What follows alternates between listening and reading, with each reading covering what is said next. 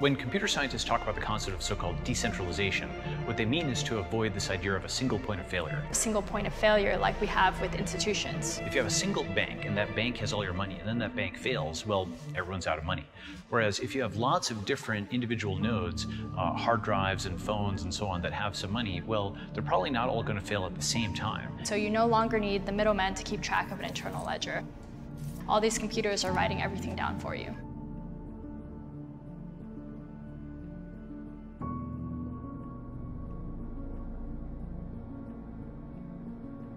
This is one of those key technologies that is actually decentralizing and democratizing innovation itself.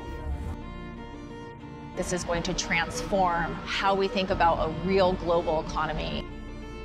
Wanted to just make it easier for people in general to build decentralized applications. Satoshi came up with a great way of building on top of it.